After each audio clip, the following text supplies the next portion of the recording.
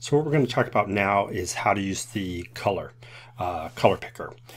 It's one of the best in the industry in terms of what comes with an application. There are a few plugins you can purchase for other applications, but they're all based off the original color picker from Corel. So let's just go ahead and talk about it.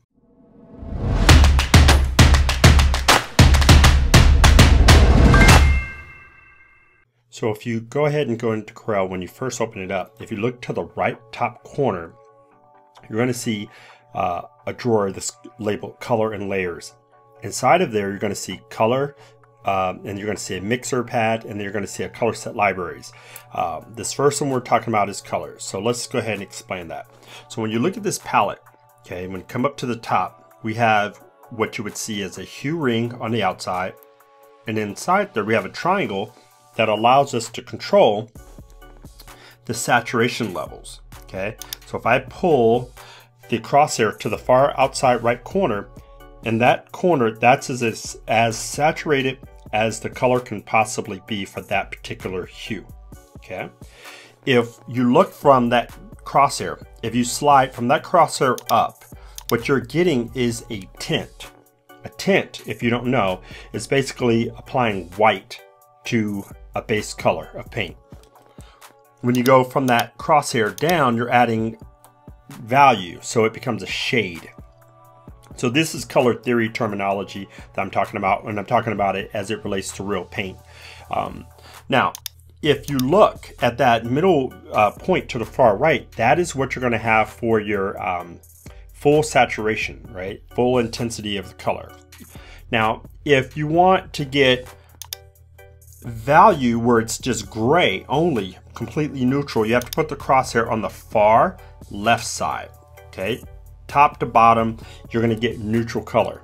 As soon as you pull that crosshair slightly off, what you're getting is a desaturated version of whatever hue you have. Right now, currently we have a blue. So what you're going to see is this is gray, but there's a blue cast to it. If I switched it to something else, you'll see that there is a warmer cast to that gray. Now, that's the key to this. Now, here's a couple things that are important. If you look at the two circles there, okay, if you put your cursor over the back, it tells you it's additional color. If you put your cursor over the front, okay, it is, let's see here, that should pop up. It shows you the main color. Okay, so it's different than Photoshop or some other programs where the left color is your main color, your first color. In Corel, it's always the right. Okay, you can, just so you can see, you can click to activate the background color or the foreground. This is important because when you first come into Corel, if you're not used to it, you'll come to the white and you'll start picking the color here. And when you start painting, and let's say you change the color around, you'll notice that it's not changing to that sort of peach red salmon color, and it drives people nuts. So just keep in mind that you have to make sure the first color is selected when you're going to pick your color to paint with. Now, if we come over, you'll see there's a little stamp and it has like a rainbow color there. You don't need to worry about that, but I will point this out. That will automatically turn on if you're using brushes that are cloning brushes. This is something that you're not typically going to turn on and off. It'll do it for you when you pick a certain brush. And it usually is a brush category. You'll see, if I came down here, there's a section called cloners. When you use these, okay, as a brush category, that's when this will automatically by default come on. And you can see what's happening is if I start to paint, it's actually starting to pull from a clone source, and that's another lecture. We'll talk about that later on when we need to get to that. So let's go ahead and uncheck that.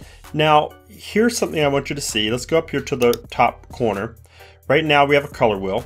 We also have color info, and then we have the display as HSV. Okay, so what this is, well, let me just show you first these color info. If you turn off the sliders underneath the bottom, that's basically what this is. I always leave both of these on. Okay, so obviously for me, it's imperative to have both. Now, here's something I want to point out though, okay, is that down here on the bottom, when you're looking at color info, it's set up by default as RGB. This is fine, and you may need this sometimes if you're doing something that needs to be numerically accurate, okay, in terms of percentages. But if you're painting and you want to paint from an intuitive standpoint, you'll want to change this from RGB to HSV. And there's two ways to change this. You could put your cursor right over this section, and you could right click, and you'll see it allows you to do a display as HSV. You can also go to the top right pop-up menu, and you can go here and display as HSV. And what's going to happen is you're going to have three sliders. H is for the hue. Okay, you'll see the slider on the outside will move as you adjust that slider. Saturation is S. So it's basically desaturating your color. And then you have V for value to make things darker. This is going to really help you if you're trying to get small incremental changes in your color, and it's really important. So the RGB will become way more complicated, a little bit messy to play around with. But let me show you one last thing, that reason why I think having the HSV is really important. Sometimes you're going to need to have a 50% value. Okay, so if I pull this over to the far right corner, that is my 50% value at this point. Now it's full saturation. If I go down to the saturation slider, if I take this and slide it all the way over to the left, that's going to give me a 50% gray. This is important because when you're painting, you should know what percentage of the value you're using, especially if you're painting in black and white. So if you want to guarantee that you have 50% gray, this is how you can do it. You can also come in here and memorize the value number, which is 128, and the saturation is at 0. But honestly, it's just, I always grab it to the corner and just slide this over, just so I don't have to think. I don't want to shift my mindset into numerics and numbers, and when I'm painting, I want to stay on the right side of the brain, the creative side. So that's why I do that. Now, let me give you one last little thing before we go ahead and jump out of here and move on to the next module. Go ahead and clear this out. Now, there is a keyboard shortcut. So you see this color wheel, there's a keyboard shortcut to pop this, to pull this up into your, in the middle of your page. It's Command Option 1. Okay, so on PC, that should be Control Alt 1. Now, I don't have a PC, but typically, whenever there's a command key, just remember, if I say that for a Mac, just remember you're always going to swap it out with a control. So, Command Option 1. Okay, wherever you're at last is where it's going to pop up.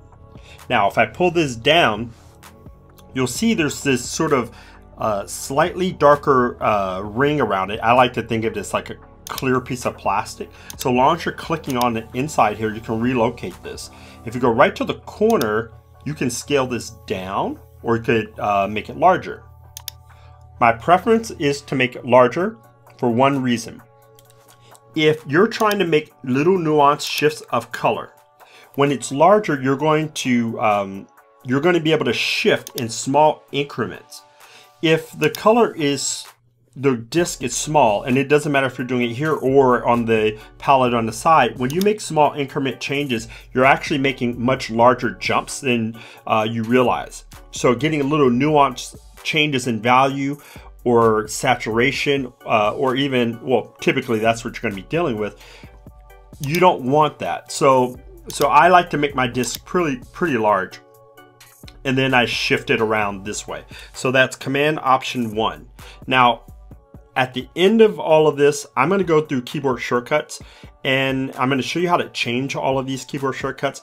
I actually have keyboard shortcuts where everything that I've been showing you guys is going to be slightly different, because two reasons. Let's say, for example, I use Control C. It's an easier keyboard shortcut for me to remember, and it's easier to access. And then what I usually will do is I assign these to my Cintiq or my Wacom tablet or Wacom tablet, so it just makes it a lot easier to use. So anyway, those are the points that I want to get across with this particular module. We have the color wheel. I always use HSV, and yeah, so let's go ahead and jump on to the next thing. Okay, we just concluded the color picker, so stick with me. We're going to go through the color mixer and swatches. Make sure you check those out as well. Also, just so you know, this is part of a playlist for Mastering Corel Painter 101. If you want to make sure you're on this, hit the subscribe button below, hit the bell button as well, because I have these coming out every couple days. As well as if you want to know Photoshop a little bit more in depth, I have a simultaneous Mastering Photoshop 101 going on at the same time, so you'll definitely want to see that as well. There may be some things in there that you think you know that you might not know, so I run into that a lot when I have new students come to my classes. They're actually quite shocked at how much they didn't know, so who knows, maybe you might pick up something new. So anyway, I'll see you till next time, and keep painting, and deuces.